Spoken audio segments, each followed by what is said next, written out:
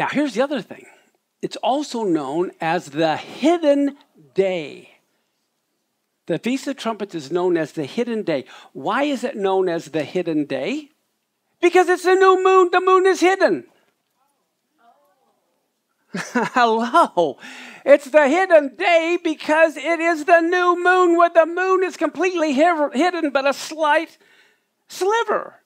Listen to Isaiah 26, verse 20 and 21. God says, come, my people, enter into your chambers, shut the doors, hide yourself as if it were for a little moment until the indignation is past.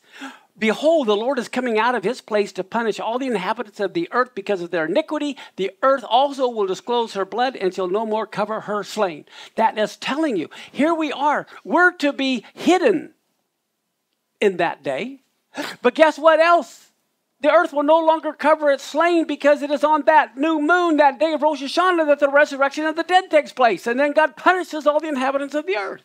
Now, look at Zephaniah 2, 1 through 4. Gather yourselves together, gather together, O nation not desired. Now look at this. This is crazy. Before the decree bring forth, before the day passes the chaff, before the fierce anger of the Lord comes upon you, before the day of the Lord's anger come upon you, seek you the Lord, all you meek of the earth, which has brought his judgment. This is Mishpati, or this is Shoftim. I think it's amazing how this part ties into today's Torah portion. Seek righteousness. That's what it said. Pursue righteousness this morning. Seek meekness. It may be you'll be hid in the day of the Lord's anger. How many of you want to be hidden? How many of you, when you were a kid and dad got mad, you said, I'm out of here? That's the way, I'm gone. Well, guess what? God said he wants you to be hidden before the day of his anger comes down. Wow. Guess what? Is also known as the time of Jacob's trouble. Where do we get that from? This is why I give you notes with all these Bible verses, so you don't think this is my theology, my philosophy. I just want to give you what the Bible says. You can put it in your pipe and smoke it however you want. Okay? Look at this. Jeremiah 30, verse 6 and 7. Ask now and see whether a man travails with child. Why do I see every man with his hands on his loins? As a woman in travail, and all the faces are turned to paleness. For that day is great, none is like it. It is even what? The time of Jacob's trouble. But he still will be saved out of it. Look at Daniel 12, 1 and 2. At that time shall arise Michael, the great prince who has charge of your people, and there shall be what? A time of trouble, such as never been since it was a nation till that time. But at that time, your people will be delivered. Everyone whose name is found written in the book. This is why Rosh Hashanah next week I'll talk about is also the day of the opening of the books. God's going to decide who's going to live and who's going to die. And it says, and many of those who sleep in the dust of the earth shall what? Because they're going to hear the alarm go off. Some to everlasting life, some to shame and everlasting contempt.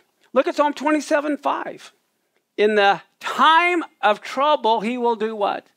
Hide me in his pavilion, in the secret of his tabernacle. He shall hide me. He will set me on a rock. And just as we just got done reading about why is every man with his hands on his loins as a woman in travail, it is a time that is also known as the birth pangs of the Messiah, as when a woman is in pain about to give birth. Look at Isaiah 26, 17.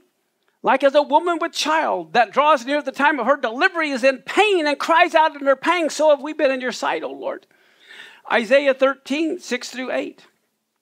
Howl ye, for the day of the Lord is at hand. It'll come as destruction from the Almighty.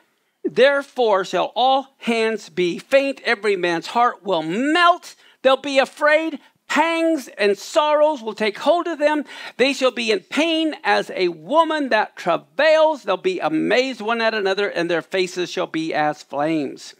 When it refers to pangs, it's always referring to childbirth. Look at Matthew 24, 7 and 8. A nation will rise against nation, and we know that's not true. It really means an ethnic group will rise against an ethnic group, which can happen within one nation. It's the next phrase, kingdom against kingdom, which we would translate as nation against nation. But there will be famines, pestilences, earthquakes, diverse places. All these are the beginning of sorrows. The Greek word for sorrows is birth pangs. That's what it's referring to. What else do we know? You see these grapes here? Passover is the harvest of what crop? Barley. Shavuot or Pentecost is the harvest of what crop? And the fall feast is the what crop? Grapes or fruit, the fruit harvest, the grapes in particular. All right. Well, here's the thing. If you look at Ruth 2:23, she kept fast by the maidens of Boaz to glean unto the end of the barley harvest, end of the wheat harvest. She dwelt with her mother-in-law. That means she worked through Passover all the way to Pentecost. So she's working the spring harvest and the summer harvest, right? But look at this. In Revelation 14:18, another angel comes out from the altar, which had the power over fire, and cried with a loud cry to him that had the sharp sickle. And he says, thrust in your sharp sickle and gather the clusters of the vine of the earth, for her grapes are fully ripe. This tells you it is the fall feast that this event happens. It didn't say wheat. It didn't say barley. It said grapes. Just like Passover was fulfilled at Passover, Pentecost was fulfilled at Pentecost, the fall feast will be fulfilled during the fall feast. You don't look for things to happen in April that are supposed to happen in September or October. You following me? I mean, people don't go to Alaska in the winter. They go to Hawaii. They go to Alaska in the summer. I mean, we need to know God's calendar so we know what is going on. Look at Revelation 17:5. Upon her forehead was a name written, Mystery, Babylon the Great, the mother of harlots, the abomination of the earth. Okay, so here in Revelation, this talks about the mother of all harlots, right? Well, now, let's look at Matthew chapter 20, verse 1. I just kind of put that in your mind. I'm going to plant some seeds here, and in just a minute, it's all going to go boom and be very fruitful. Matthew 20, verse 1. The kingdom of heaven is like unto a man who's a householder, which went out early in the morning to hire laborers in his vineyard. In other words, if you're going to hire laborers, you need to have some money. Okay, you got to have money if you're going to hire them. Now look at Matthew 20, verse 1. That same verse 11. The end of that story, it says, when they had received their money, they murmured against the good man of the house. Okay, they were all murmuring because the people who labored all day got paid the same as the one who labored 1 hour. Everyone remember that story? Everyone got money, and there were murmurs, and they complained against the good man of the house. Who is the good man of the house? God. Yeshua, however you want to look at it. He's the good man of the house. Put that in your mind. God, good man of the house. Okay. Now, let's look at Matthew 25, verse 14 and 15. Now the kingdom of heaven is likened to a man who's traveling into a far country. I can't help but think of Yeshua. Left heaven, came to earth. Now he's going away from earth back to heaven. And it says he called his servants and he delivered to them his goods. One, he gave 5 talents, another 2, and to another 1, to every man according to their ability. And straightway he did what? Okay, so here, he's got servants. He gives 1 10 and 1 5 and 1 1. And he tells, here's the bag of money. I want you to go put it to work, right? So who is the good man of the house? Who is the one who went on a far journey? Who's the one that has the bag of money with him? God. Okay. Now, let's look what happened, what the harlot of Proverbs 7 says to the foolish man when she's trying to get him seduced. Look at what she says in Proverbs 7, verse 19 and 20. The good man is not at home. He's gone on a long journey. He's taken a bag of money with him. He will come home at the day appointed. This is specifically referring to the book of Revelation and the Gospels. Do you see the connection between the good man of the house who's gone on a long journey and has a bag of money with him? These gospel verses here, if you believe in replacement theology, you're never going to connect that back to the Proverbs chapter 7, which also applies to the 7th month. Okay, now, when you hear the word day appointed, what do you think of? The Moedim. The appointed times. Or the feast at appointed times. You can't keep Passover on Tishri 2. Passover's on Nisan 14. You following me? Unleavened bread is Nisan 15. Okay, Rosh Hashanah is Tishri 1. Yom Kippur is Tishri 10. Sukkot is Tishri 15. These are the appointed times. Even every new moon, the first of every month is a appointed time. Okay? The devil even knows Messiah will return on a feast day. He's no dummy. He knows right here. Okay, there are different translations of this verse. English is never the best translation. I've gone over that in this replacement theology, but I'm going to show you something. Here this says, he's gone on a long journey, bag of money with him, he'll come home at the day appointed. But look at the verse underneath that. It's the same verse from a different translation. For the man is not in his house. He's gone on a long journey. A bag of money is taken in his hand, and he comes back at the day of the new moon. What? He comes back at the day of the new moon. He comes to his house. That is telling you Messiah is going to come back on Rosh Hashanah. That's the new moon. Now again, we don't set dates. We don't know what year. But if he fulfilled Passover on Passover, unleavened bread on unleavened bread, first fruits on first fruits, Pentecost on Pentecost, he's going to fulfill Rosh Hashanah on what day? Rosh Hashanah. Tishri 1. Exactly. Which is Yom Teruah. Okay, now this is so important. So there's something I want to show you here. The Jews forever have had sayings for Yom Teruah. How many days is it from the 1st of Tishri to the 10th of Tishri? Oh, you guys are good. Okay. That's why it's known as the 10 days of repentance. Aseret Yemei Teshuvah. Okay, that's the 10 days of repentance. Now, guess what else? So here we are. Remember the thief in the night that is coming. Okay, well, how many of you know the Bible says he comes as a thief in the night? You're going to find he comes as a thief in the night to the foolish virgins, the evil servants, the blind church, the dead church. He's not to come to you as a thief in the night. All the Christians believe that because their pastor has their head in the sand just like they do. Look at this. Let's look again at the Bible and let's look at it in context. Revelation 3, 1 through 3. He's speaking to the angel of the church in Sardis, and he said, "Right, these things saith he that has the 7 spirits of God and the 7 stars. I know your works, that you have a name, that you've lived, but you are" what? He's speaking to the dead church. And to the dead church, he says, you better be watching and strengthen that which remains and are ready to die. I've not found your works perfect.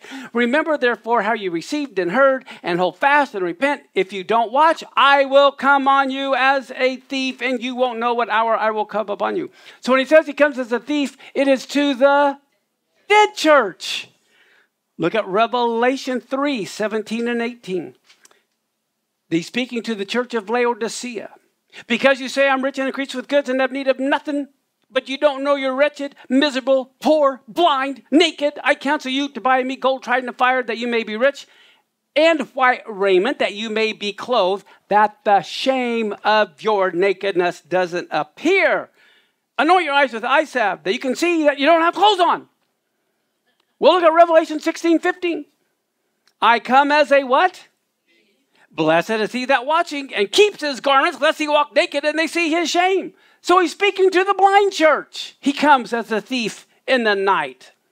There was a captain of the temple guard who was known as the thief in the night because he would come to see if the temple priest that was supposed to be watching if he was asleep. So we find he comes as a thief in the night to the dead church, to the blind church. Now let's look at Matthew 25:8-13. Here's the wise and foolish versions. And the foolish said to the wise, give us your oil. Our lamps have gone out. But the wise said, no way, unless there's not enough for all of us. You go to those that sell and buy for yourself. While they went to buy, the bridegroom came. Those that were ready went with him to the marriage. And the door was shut. Afterward came the other virgins, saying, Lord, Lord, open to us. But he said, I don't know you. And then he says, to the foolish virgins, watch therefore, for you don't know the day or the hour when the Son of Man comes. They're the ones who don't know the day. Look at Luke 12:37-41. Blessed are those servants whom the Lord, when he comes, will find them what? And what day are we supposed to be watching? Erev Rosh Hashanah. Okay, that's when we're supposed to be watching. It says, I tell you, he will gird himself and make them to sit down to eat and will come forth and serve them. And if he comes in the second or the third and finds them, blessed are those servants. And this know that if the good man of the house had known what hour the thief would come, he what? He wouldn't be sleeping. And not have suffered his house to be broken through. So be ready also, for the Son of Man comes at an hour when you don't think. And then Peter said, okay, you're speaking that parable to us or somebody else? And the Lord says, okay. In verse 42-46, who is the faithful and wise steward whom his Lord will make ruler over his house to give them their portion of meat in due season? Blessed is that servant whom his Lord, when he comes, shall find so doing. Of a truth, I tell you, he will make him ruler over all that he has. But, and if that servant says in his heart, oh, my Lord's delaying is coming, and he begins to beat the men servants and the maidens to eat and drink and be drunken, the Lord of who? That servant will come in a day when he is not looking for him, and at an hour when he is not aware. And he'll cut him asunder, and he gets to have his portion with the unbelievers. What portion did they get? Do you want to be a portion with believers that go through the tribulation? Okay. Matthew 16:3. In the morning, you say it'll be foul weather today, for the sky is red and lowering. Oh, you hypocrites, you can discern the face of the sky, but you can't discern the signs of the times. We need to know the signs of the times. Matter of fact, look at Luke 19:41, 42, and verse 44. And when he was come near, he beheld the city and wept over it, saying, if only you had known, at least in this your day, the things which belong to your peace, but now they are hid from your eyes, and shall lay you even with the ground, your children with you, and they will not leave one stone upon another, because you did not know the time of your visitation. Now, look at 1 Thessalonians 5:1-5. But of the times and seasons, and what is he referring to here? Not winter, spring, summer, fall. He's referring to the biblical calendar, the festivals. He says, I don't need to write you because like the Colossians, you're keeping the feasts. He says, you know perfectly well that the day of the Lord comes as what? A thief in the night. For when they say peace and safety, sudden destruction comes on them as travail upon a woman with child, they'll not escape. But you, brethren, are not in darkness, that that day should overtake you as a thief. What is the next feast to be fulfilled? And when will it be fulfilled? Rosh Hashanah, Tishri 1. I'm telling you, can you imagine? And what you have to understand, Moses' tabernacle was patterned after the tabernacle in heaven. All the feasts are patterned after the feasts that are going on in heaven at the same time. I believe every year on the Feast of Trumpets, all the angels practice Rosh Hashanah, blowing the shofars, reading the Psalms, practicing. And that on earth, we're to be the echo, okay, the response going back at that same moment. And some year, on Rosh Hashanah, when we're shouting and proclaiming him as king, all of a sudden, we'll be joining the heavenly choir at that very moment. Because we'll be watching, we'll be aware, but the whole world, it'll come upon them in a moment, and they won't have any idea. Think about this for a minute. Here is pictures from the Maui fire. Well, what did you hear? It came in a moment. There was like nothing they could do.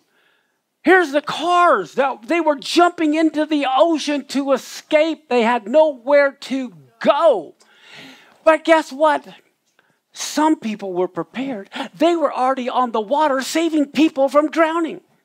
Do we want to be aware and be out on the boat getting ready, or do we want to be those who had no clue and then are running for their lives because God says it's going to happen like that? They didn't have time. The time is coming when we here, just like in Maui, are not going to have time. You can't wait and say, okay, save me, Jesus. It ain't going to work. As a matter of fact, I've got a little video here I'm going to have Jill play of people who survived this. Go ahead. And so people ran for the beach. They had no option. There are cars with the doors still open of people just running, and there are bodies on the street. And this is 20 feet from the ocean. That's how quickly this fire was. The people that were able to jump into the ocean, that's what the Coast Guard wasn't able to get in shallow enough. And so we were able to get this 10-foot skiff in the middle of the night in the smoke, and it was just explosions going off, hundreds and hundreds of explosions.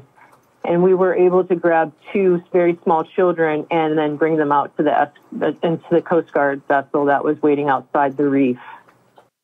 And we keep hearing explosions. We were hearing screams out of a horror movie. Yeah. You know, we didn't know. We would hear people throwing up. We didn't know where they were. The smoke was keep getting all black. And then, you know, I called the cops again. They couldn't come. The third time I called them, they said, you have to go in the water. And I said, you want us to jump in the hurricane? It's black, you know. The ocean was pulling us at the same time. We're trying to have debris falling on us. We're trying to get wet and not burn. How long were you in the water for before you were rescued? Like 3 hours, maybe, something like that. About 3. Yeah. It sounds miraculous that you were able to survive. I didn't think. I just prayed and I said, God, please, not today. I didn't know what to say. This is it. You know, I did the same thing. I was like, when I was on my back in the water going, I was like, not today, God. Not, you know, just not today. Not like this. This is what is coming, guys, on a worldwide scale. And if you think you're going to have time to get ready, you're not going to have time to get ready. There will be no time to get ready. This is going to happen in the twinkling of an eye, the spur of the moment. We got to get ready now. The month of the lull is the month to get ready, get prepared. So I just really pray that each and every one of us has our heart ready. This could be the year. This Rosh Hashanah. That is why I want you to give all the free calendars away I'm giving you to everybody, all of your loved ones, because this coming Rosh Hashanah, which is the last day of the Jubilee year, could very well be the day that the tribulation starts. And it's going to come like that, and everyone's going to be shocked that it's here. But we got to be prepared. That is why I just pray the Spirit of God just moves mightily on this day of judgment, realizing this is real. This, just like the Maui fires, this wasn't a movie. This was real.